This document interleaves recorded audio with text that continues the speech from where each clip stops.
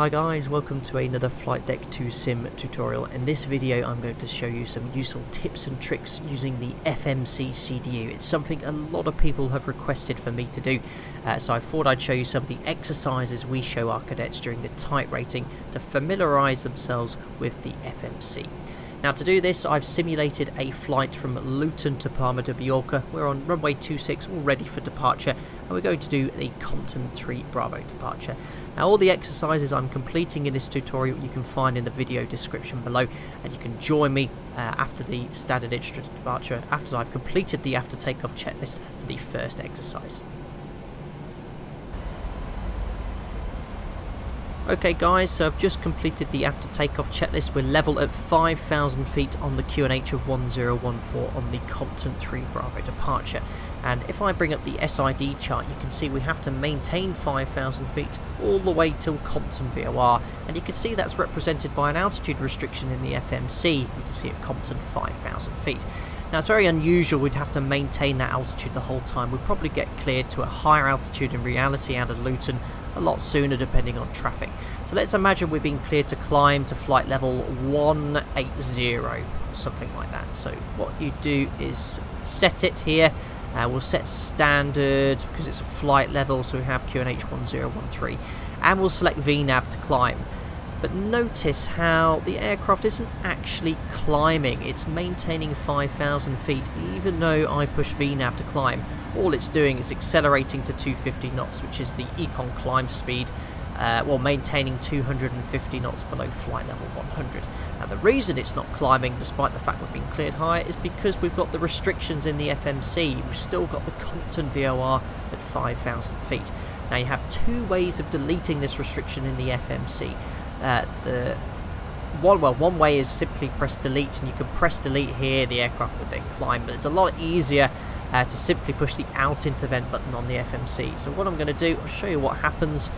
I'll push out into vent, watch what happens to the FMAs in pitch. Out into vent, it deletes the altitude restriction at Compton, get N1 and VNAV speed, and the aircraft will now climb unrestricted to flight level 180. So it is important, if you select an SID in the FMC, it usually matches all the restrictions on the departure charts. You must then delete the charts individually as you get cleared to a higher flight level. There you go, because we're very light, we're climbing like a bat out of hell, and that's not that unusual to see very high flight levels. A lot of people think that's quite unrealistic, but if you've got a very light aircraft you might get something now as we approach our econ climb speed. So the next exercise I want to show you in the climb page is max climb and max angle. Another thing as well, you can see on this routing Compton Vapid, well, if it was very busy in London, which it usually is, you would expect to do the full routing, but it is very likely that you get a shortcut. Let's imagine we've been cleared direct to Vapid. Now, let's bring up the FMC again in more detail. All we have to do to fly direct to a new point is select the waypoint and bring it to line select key 1 left, and doing so and executing deletes the previous restriction. You can see now the aircraft is going to turn direct to Vapid 180. Just do something called the pre-cruise checks as we approach flight level 100. So we'll check the fuel, lights, APU is off, pressurization is set, seatbelts, whoops, they're already in auto, they should have been off, and the pre-cruise checks are complete. So let's do the next exercise. We'll look in the FMC, the climb, max rate and max angle. Okay. So if ATC in real life told us to expedite our climb, the function we would use is max rate. Now max rate will give us the shortest amount of time to get to a flight level. So if we had to get to 180 in the quickest time, we'd use max rate. So if I select it and execute it, it'll pitch for the max rate speed, which today is 258 knots. Okay, and once you've completed that, we'd go back to econ and execute. Now econ is the most efficient climb speed based on our cost index. You can see the econ climb speed is 285 knots. Now if I bring up the legs page again, you can see at Vapid we should pass Vapid at flight level 222. Now let's imagine that ATC cleared us to climb flight level 230, and we must be level by Vapid. So what I'll do, I'll set 230 there, and you can see at Vapid we're going to be at 220. So if we need to make a altitude restriction to be at or above, we use the max angle function. So if I go back to climb, press max angle, remember just before it said vapid at 219er, let's use max angle and execute. So you can see now it's pitching for the max angle speed, which is 258 knots. And you can see, yeah, still not going to quite make it, 230228. Now in real life, if that was a restriction given to ATC, we'll probably mention, we'll go for something like flight deck to sim. We're going to struggle to make flight level 230 at VAP. It's going to be quite close, and they'll probably vector us, give us a heading to keep clear of traffic. So that's max rate and max angle. We'll go back to the econ climb speed. Okay, excellent. So next then, I'll get back to you at top of climb at flight level 370, and we'll look at some more exercises there. Okie dokie, so I've just reached flight level 370, approaching a waypoint called Sitet, which you can see here on the FMC. And you look on this map here, Sitet is the FIR boundary between London and Paris FIR. So approaching Sitet, London would hand us over to Paris. Now let's imagine that Paris has asked us to climb to flight level 390. So firstly, we need to check our operational flight plan, see if it's beneficial for us to go higher, if we can save some fuel. Now generally the higher you go, the more fuel you save.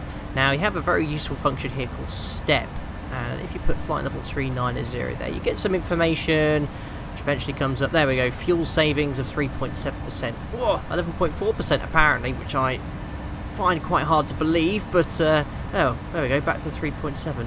Not sure what's going on there. Now 3.7 is a lot more realistic, but obviously that doesn't take into account any tailwind or headwind component. You can see today is quite a headwind. Oh, now we've lost it altogether. I think that's just a bit of a glitching with my sim perhaps, but there we go, back to 3.7. Anyway, let's see if I'll show you how we can go to a higher cruise level of 390. Now the first thing you need to do is set it in the MCP altitude. This is the master, if you can see here. So 390 is now set. Now we have two ways of putting that in the cruise altitude window. We can again push out into vent, or type it in here by putting cruise altitude, and then you can click execute. But it is just far easier all the time. Go back to cruise just to push out into vent like this. Oh, there we go, boom. 390, you've got N1 and V now speed. Now the aircraft will climb flight level 390. Unrelated to the FMC, but don't forget to do it. Make sure you reset the pressurization panel to flight level 390 as well. So we have 390 to check essentially 3 times. Once, twice here, and 3 times on the PFD. Okay guys, so we're now at flight level 390, which is our final cruise level for the day. Now let's show you how you can find VOR frequencies using the FMC. So you can currently see on the ND we're routing towards Amboise, or Alpha Mike Bravo, which is a VOR to the southwest of Paris. Now you can actually use the FMC to find the frequency for the VOR to tune it up manually. Now to do that, firstly you can line select key Alpha Mike Bravo to put it in the scratch pad. If you select init ref, then index, top right you have nav data, and then you put any waypoint that's in the database and get all the information. So if I put Alpha Mike Bravo in the nav aid ident, yes, PMDG has the database for the entire globe's waypoints now.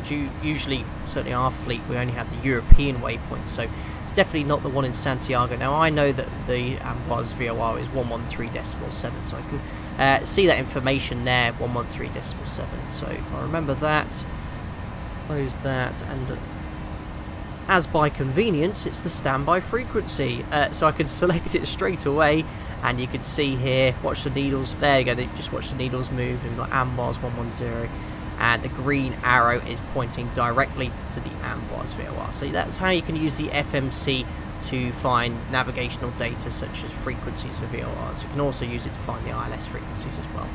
So now we're routing towards Amboise VOR. Let's play around a little bit with that waypoint in the FMC. If I go to plan display, bring up the ND, you can see where it is, and if I zoom out, you can see where we are. We're currently inbound to the Amboise VOR.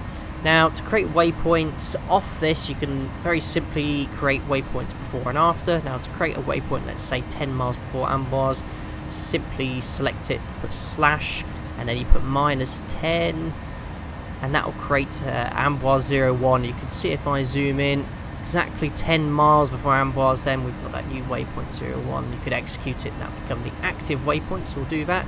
And you can see that Amboise 01, that's currently where we're routing to.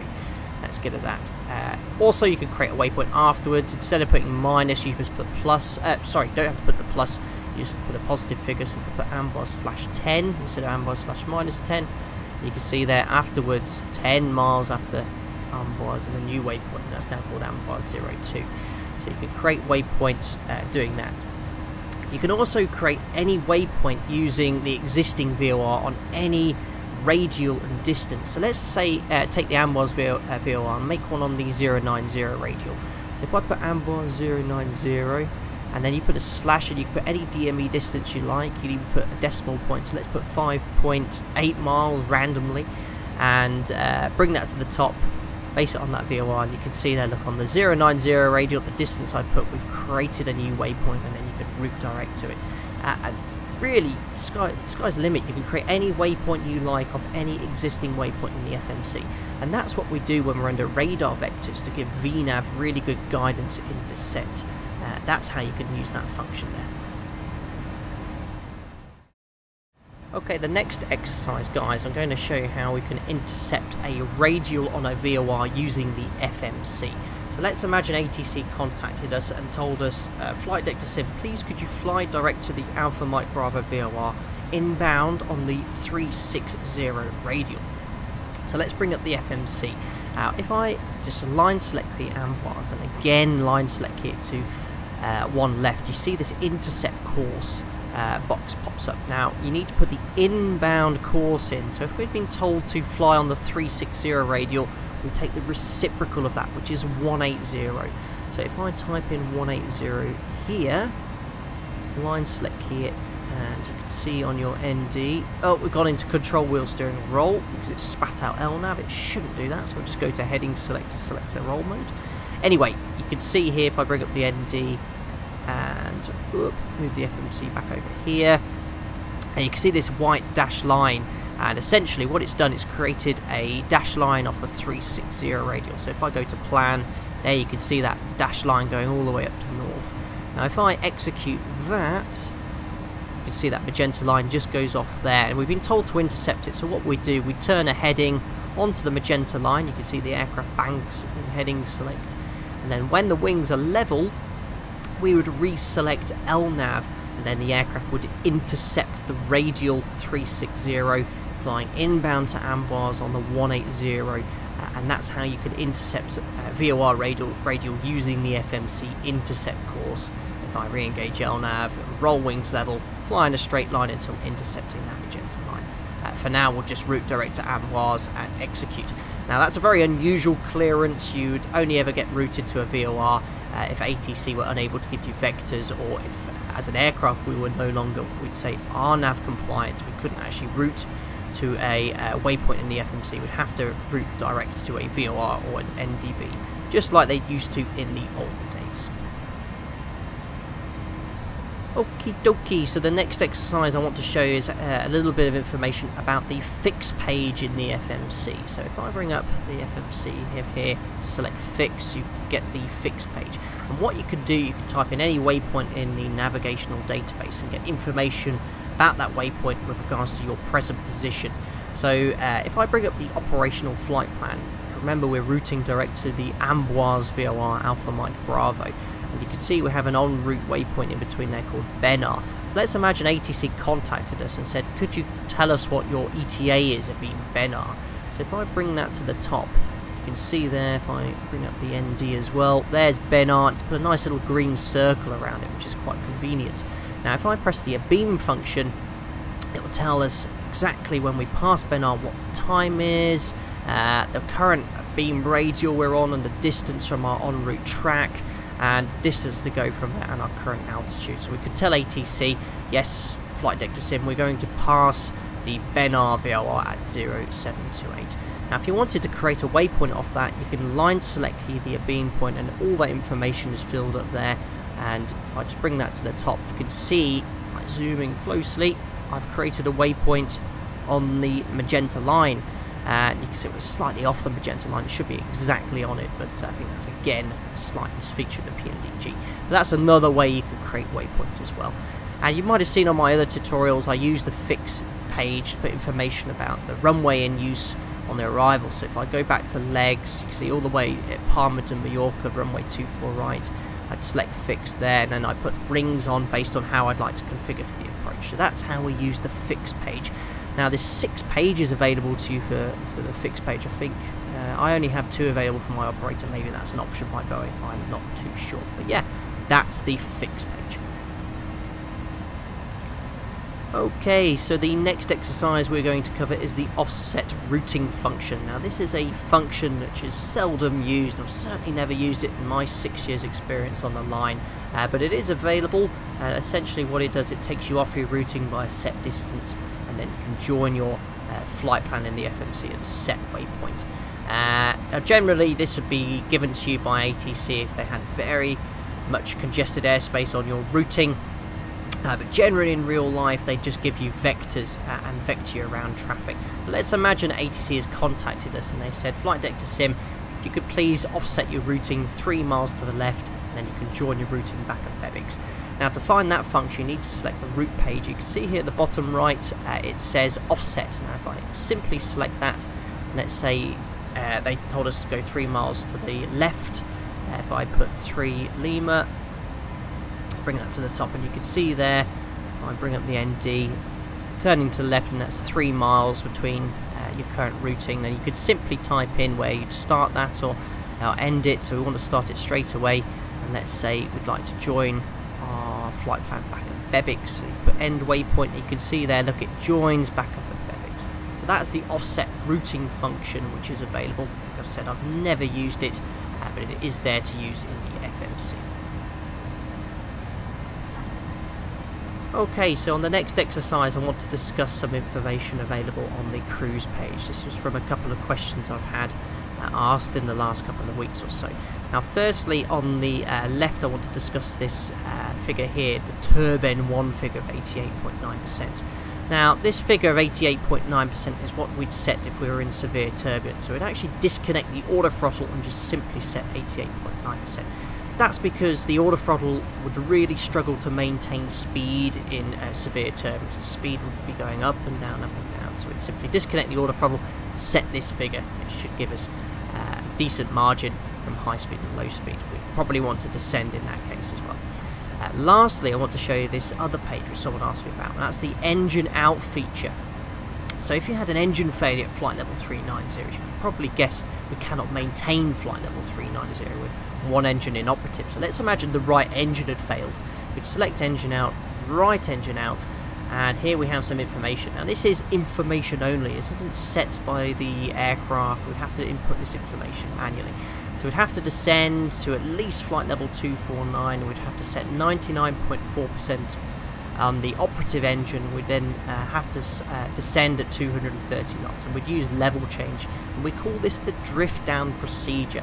And as we would descend, as we approach now flight level 250, the aircraft would initially start pitching up, and then we could maintain flight level 250 with one engine inoperative. That's the highest altitude we could maintain. So that's the drift down procedure. You can find a bit more information about that in the PMDG flight crew training manual. So guys, that's pretty much it for the tutorial. That really was brushing the surface on the FMC. Now if I was to include all the information, talking about things like the hold page, the descent page, I'd probably need 2 hours to go into as much detail as I would do for a normal type rating, and they will have dedicated tutorials to explain the information available to you. But for now, I hope you found that interesting and learned something new about the FMC. As always, if you have any questions, feel free to leave that in the comments section.